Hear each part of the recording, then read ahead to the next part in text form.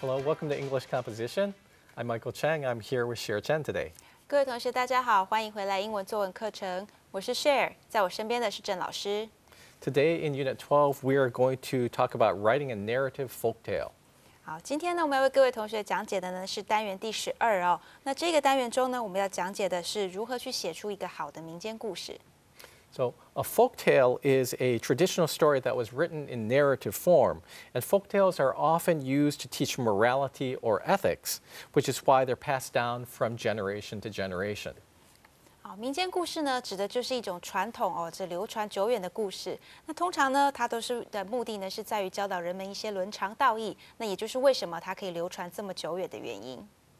And we'll also learn how to use direct quotations in a narrative. 好，我们也会学习呢，如何呢，在这个民间故事中间呢，穿插一些对话，然后让你的这个叙述文看起来更有趣。All right, now let's learn more about folktales in our writing focus section. 好，那首先呢，我们先进入写作重点的部分，让各位同学再多了解一下什么叫做民间故事。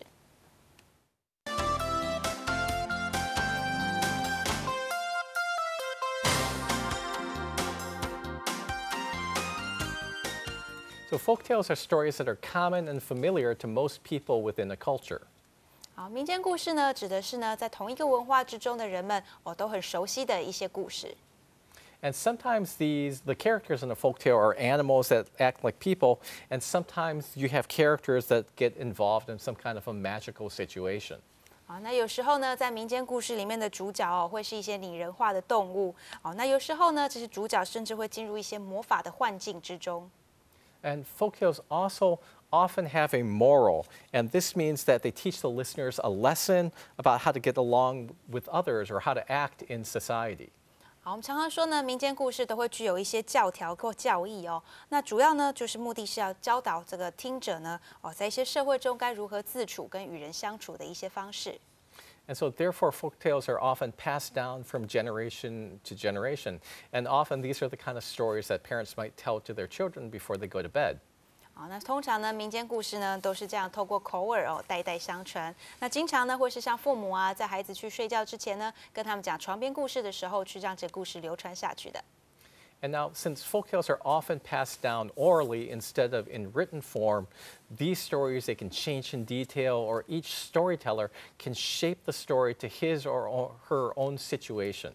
好，那既然呢，我们知道这些民间故事是透过口语相传的方式，而不是透过纸笔写下来的那也因此呢，在讲述故事的人呢，就会帮这些故事做一些变动那会根据不同的这个讲者呢，会产生不一样的版本。And one famous set of folktales is called Aesop's fables. And Aesop's fables often use animals that think or act like people as the main characters. 好，那在民间故事的系列当中最有名的一个应该就是所谓的伊索寓言了。那伊索寓言呢，它就是经常把这些动物啊拟人化那让他们像人一样的去演出一些动作。And these fables always end with a moral, which is a short statement that explains the lessons that the audience should learn from the fable. 好，那这个伊索寓言最有名的呢，就是它经常会以一个教育意义作为结尾那常常呢是会用一句话来解释出来读者们应该要学习到的一些伦理教条。And traditional translations of Aesop's fables can be found at this website. 好，那各位同学可以在这个画面上看到一个网址那我们刚刚提到呢，这个伊索寓言呢，其实是从古希腊时代慢慢流传下来的一系列的寓言那现在呢，我们可以在这个网址中找到的呢，是比较传统的一个大家都可以广为接受的一个英文的翻译。All right, so let's take a look at one version of the fable, The Shepherd Boy and the Wolf, that came from that website. 好，那现在呢，我们先让同学看一下，从刚刚那个网址之中呢，我们可以得到一个传统的英文翻译版本的伊索寓言。The Shepherd Boy and the Wolf.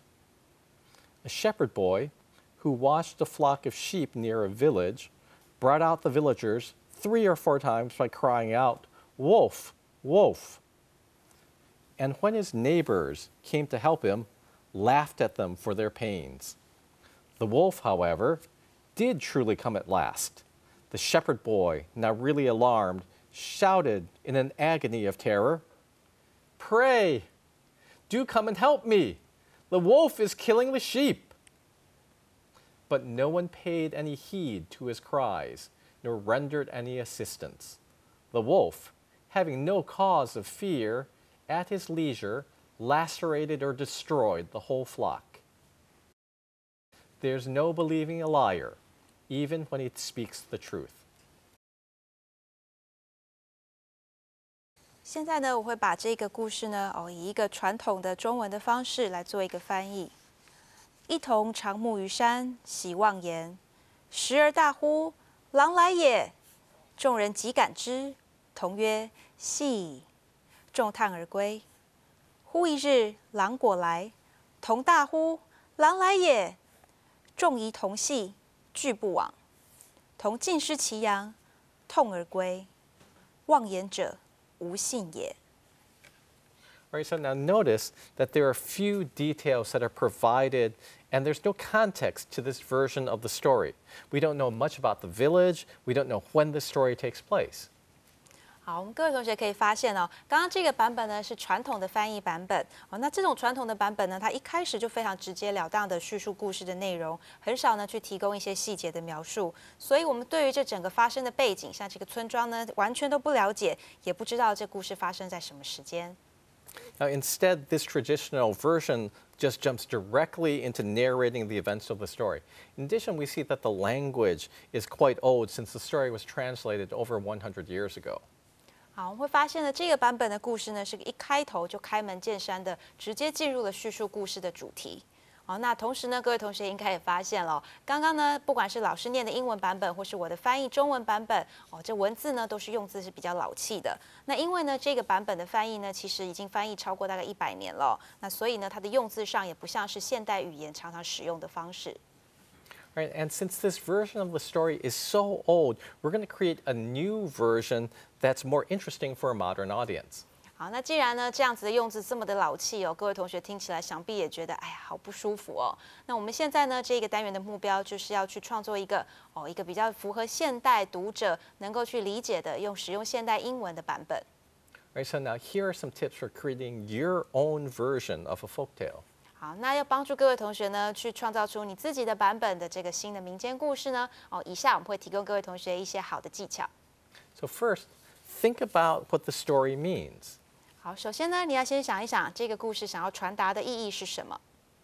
In the writing model, the point of the story is to show how bad it is to lie. 好，那在这个写作范例里面呢，各位同学应该很容易就可以抓到，他要传达的教条呢，就是说谎是不好的。So in your folktale, make sure that you know what the point of your story is. 好，那在你自己的这个版本的民间故事里面呢，当然你自己要清楚你想要传达的这个教条意义到底是什么。And so you might have a moral to the story, like in the Aesop's fables, or maybe you have no moral to teach, and the point of your story is just to entertain your audience with a humorous story. 好，那你写的故事呢，当然可以像伊索寓言一样，是有一个教育意义的，他希望能够教育你的读者。那当然，或者呢，你也可以单纯的只是为了要娱乐你的读者，而去讲述一个幽默有趣的故事。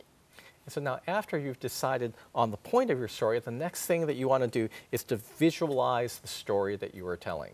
好，那当你呢已经确认好你的故事它写作的目的跟教条是什么之后呢，下一件事要做的就是把你正在叙述的故事形象化。So think about where does the story take place? Imagine that you can see the place. Imagine that you can see the houses or the trees where the story took place. 好，那首先你要想一想，这个故事是在哪里发生的啊？仿佛你好像就可以看见那个地点一样。那想象这故事中应该要出现的房子或是树木。Right, and then the next thing that you want to do is imagine the characters in the story. So can you use your mind to see the characters and see if there's any kind of special feature that each character has? 好，那接下来呢，要想象的就是故事中的人物了。那是一样的，用你的头脑去思考一下，这些人长得应该是什么样子啊？那把他这些特殊的地方去描述出来。And so this could be something very special about what the person looks like, or it could be something very unique about the person's personality.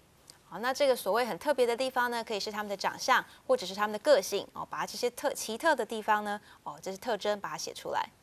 All right, now after you spent some time visualizing the story, the next thing that you want to do is plan the events of the story.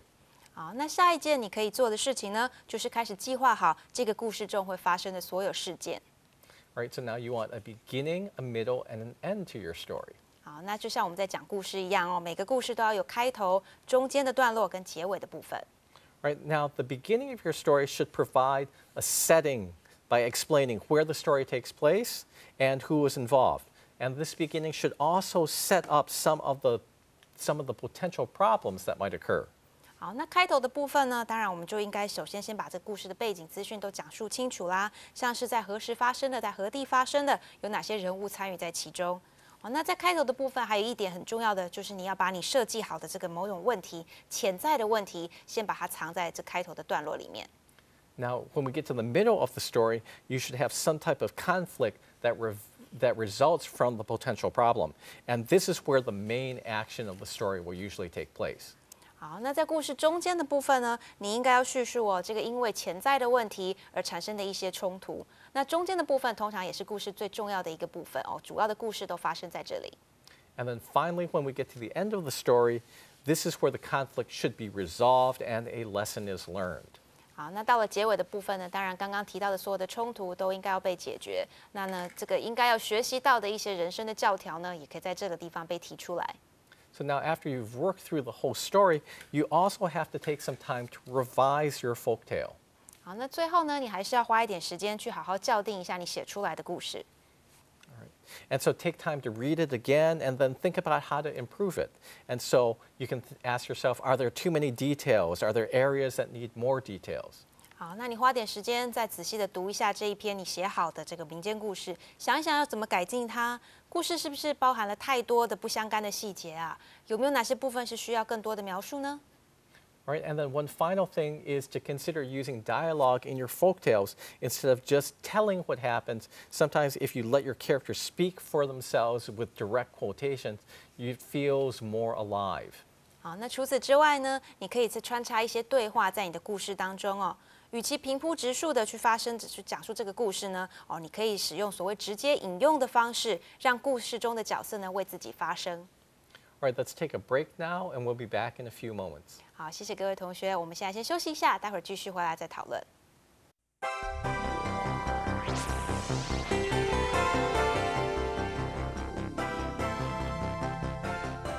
All right, so now we learned about a narrative folktale in the first section of the show. Now let's take some time to see this revised version of the shepherd boy and the wolf in our writing model. 好，那我们刚才已经跟各位同学谈论了一下要改写你的民间故事的一些小技巧。那现在呢，我们要花一点时间来看看这一篇已经改写了使用这个比较现代的英文的版本那改写出来的这个版本呢，到底这故事会变成什么样子呢？让我们一起来看一下。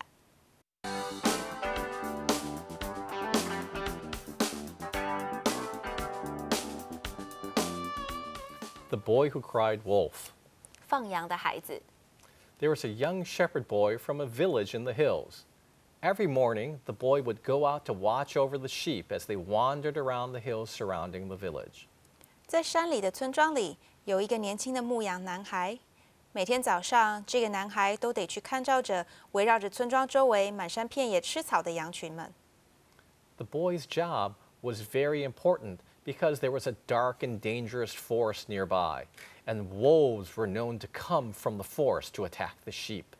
这个工作非常重要，因为村庄附近有一片黑漆漆的危险森林，狼群常常从森林里跑出来攻击羊群们。Unfortunately, the boy also thought his job was very boring. He never had anyone to talk to, and every boring day was exactly the same as the day before. 不幸的是，这个男孩觉得他的工作很无趣，他没有任何同伴可以聊天，而且这个无趣的工作是天复一天，完全没有改变。So one day, the boy thought up a great trick to make his day fun and interesting. He breathed in deeply, and then he cried out as loudly as he could, "Wolf! Wolf! A wolf is attacking the sheep!" 有一天，这个男孩想到一个好玩的把戏，可以让他的生活变得比较有乐趣一点。他深深地吸了一口气，然后用尽全力的大叫：“狼来了！狼来了！有狼在攻击羊群啊！” all the villagers grabbed rakes and hoes and pitchforks, and they came running up into the hills to defend the sheep from the wolf. 所有的村民听到呼救声，都抓起了草耙、锄刀、干草叉，从山坡上奔跑来，想要保护羊群免于野狼的攻击。The villagers gathered around the boy, shouting questions at him. Where's the wolf? Which way did it go? Did it hurt any sheep? 村民们匆忙地赶到男孩的身边，大声地询问他发生了什么事。狼在哪儿啊？他往哪跑啦？狼伤了哪只羊吗？ But the boy just laughed and laughed. And when the villagers realized that they had been tricked, they scolded the boy and returned to their jobs in the village. 男孩却只是大声地笑着。村民们发现他们被骗了，气得大骂这男孩一顿，然后返回工作岗位上。The next day, the boy was bored again, so he decided to play his trick one more time. Wolf! Wolf! A wolf is attacking the sheep! He cried out loudly. 隔天，这男孩又感觉到无聊了，所以他决定再开一次玩笑。狼来了！狼来了！有狼在攻击羊群啊！他再一次大声地喊叫着。 Once again, the villagers grabbed their weapons and rushed up the hill to protect the sheep. 再一次的，村民们抓起了他们的武器，匆匆忙忙地赶来，想保护羊群。 But when they got to the top of the hill, they just saw the shepherd boy sitting in the sun on a big rock, laughing and laughing at the angry faces of the villagers. So they scolded the boy again and returned to the village. 但是当他们冲到山顶上，又看到男孩躺在大石头上晒太阳，大声地拿村民气冲冲的脸来取笑。村民们又再一次把男孩骂了一顿，然后又回到村庄里去工作了。 1 week later, a real wolf appeared when the boy was tending the sheep in the hills. Wolf! Wolf! A wolf is attacking the sheep! The boy cried out in panic, but no one came to help. 1个礼拜之后，当男孩在山坡上牧羊时，一只狼真的出现了。狼来了！狼来了！有狼在攻击羊群啊！男孩惊慌地大叫，但是没有任何人来帮忙。 Help! Help! A wolf is attacking the sheep! The boy cried again, even louder. 救命啊！救命啊！有狼在攻击羊群啊！这个男孩叫得更大声了。 The boy was so scared that he climbed up a tree to hide from the wolf, while the wolf killed many sheep and ate as much as it wanted. 男孩为了躲避狼的攻击，赶紧爬上树去躲起来。这只狼因此可以尽情地捕捉并吃掉了许多的羊只。 Later that evening, the villagers wondered why the boy had not returned home with the sheep yet. So some men went up into the hills to look for him. They found many dead sheep and the boy still in the tree.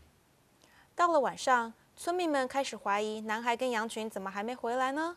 因此，男人们就到山坡上去寻找男孩跟羊群。他们发现的却是死掉的羊只和躲在树上的男孩。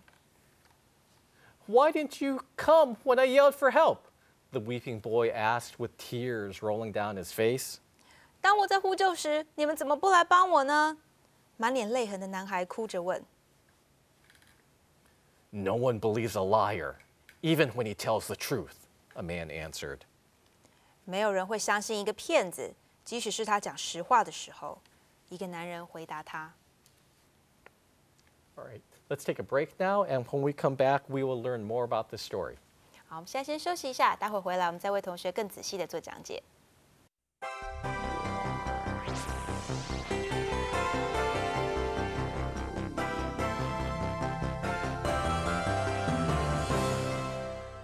Welcome back. Let's take a look at the writing model more closely in order to see what kind of changes we made from the original traditional version of this story. 好，欢迎各位同学回来。现在呢，我们再来仔细的看一下刚刚我们所翻译的写作范例，来看看这个写作范例跟传统的这个旧的版本有什么差别。All right, so now earlier we gave you one tip, which is to visualize the story when you're writing a folk tale. And this means to imagine in your mind any special details about the story. So you can visualize what the setting is like, or you can visualize what the characters are like. 好，我们刚刚曾经提到过呢，要写好一个民间故事，有一点很重要的是，你可以把你想象中这个故事形象化。哦，那这代表着你在你的头脑里面呢，要先去想象这整个故事发生的种种细节哦，包括呢像是这个背景或是这个故事里面的角色，都应该要被先形象化。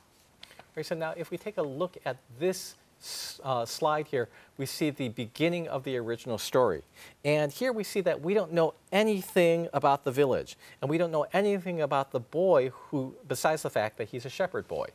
好，我们可以看到这个是传统版本的开始哦。开头的部分，传统版本是很单刀直入的告诉你说，哦，这是一个牧羊男孩哦。那我们完全不知道关于这个牧羊男孩故事发生的背景，也不知道关于这个男孩的一些讯息。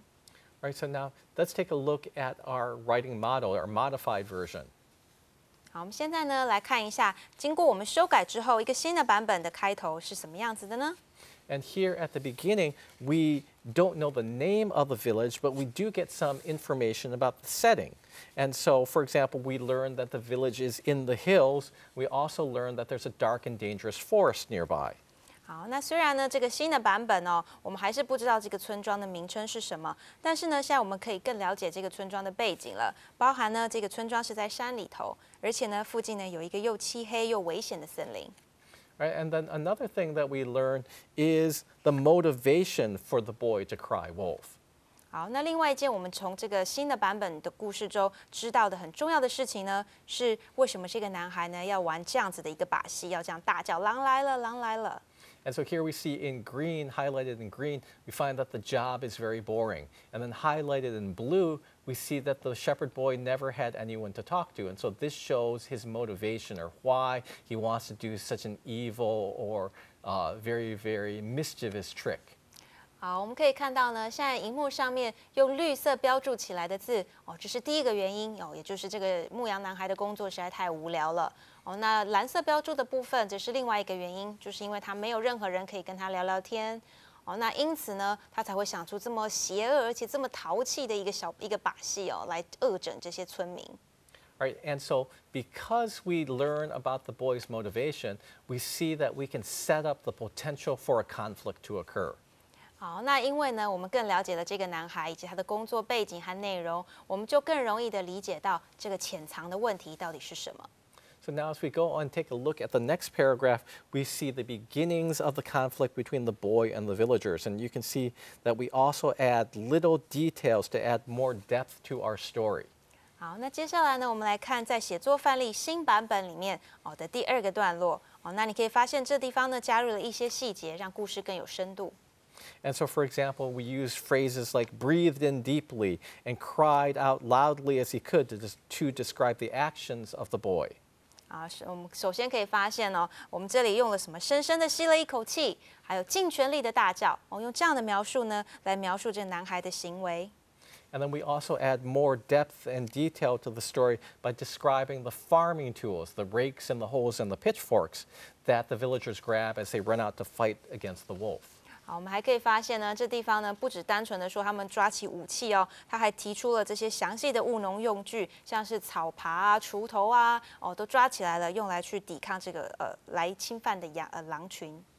All right, in the next section, we can see that we can add more life to the story by adding some dialogue. Instead of just stating that the villagers asked about the wolf, we include the actual questions that they shouted in the form of a dialogue.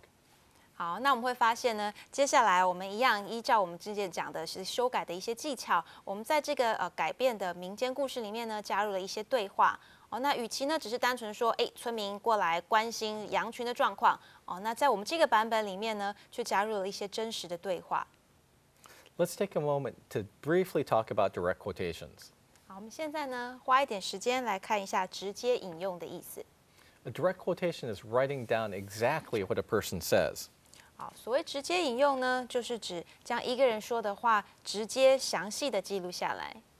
We might use a direct quotation in a narrative to spice up the story a bit. 好，我们可以使用直接引用的这种方式呢，来让叙事文的故事更添趣味。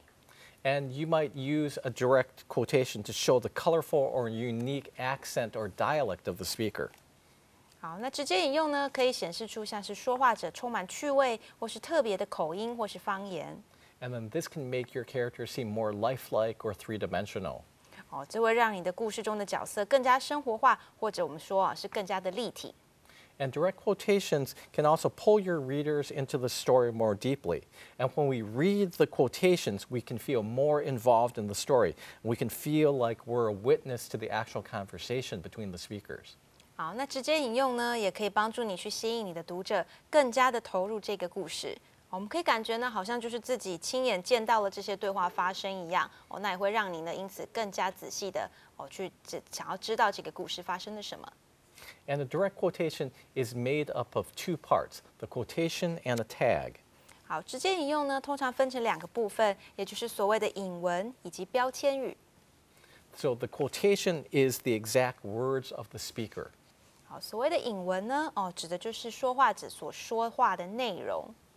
And the quotation is marked with quotation marks. And we also have many rules for punctuating a direct quotation, and you'll find out this kind of information in your textbook. 好，那这里所谓的这个直接引用引文的部分呢，它通常会用这个所谓的引号来做一个标示。然后呢，这个引号呢，当然有一些使用上面的一些规定啦，请各位同学呢可以参考课本上面会告诉你使用标点符号上面的一些需要注意的事项。And the tag is a statement that describes the speaker and the action of the quotation. 好，那所谓的标签语呢，指的是用来描述说话者与他的动作的一些叙述。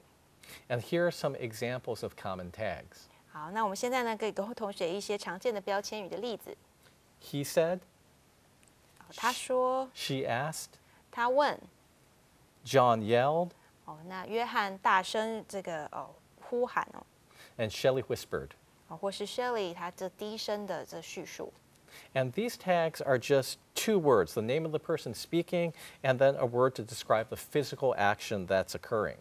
好，标签呢，通常呢包含了两个部分，一个是说话者的名字或者是称呼，那另外一个部分呢，则是描述动作的单字。And now let's show you one more example of a quotation and a tag from the writing model.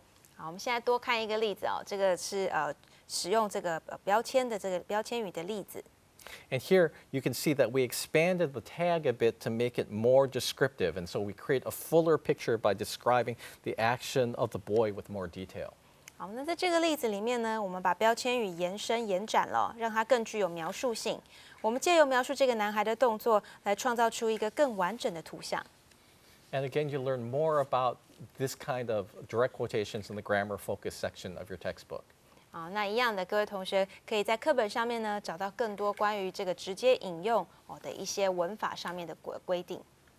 All right. Now, as we go on, we take a look at the rest of the writing model. We can see that we're going to take some time, and you're going to expand the conflict. We're going to be adding details to flesh out the conflict until finally we get to a resolution where the people from the village come and they find the boy who's had such a terrible time.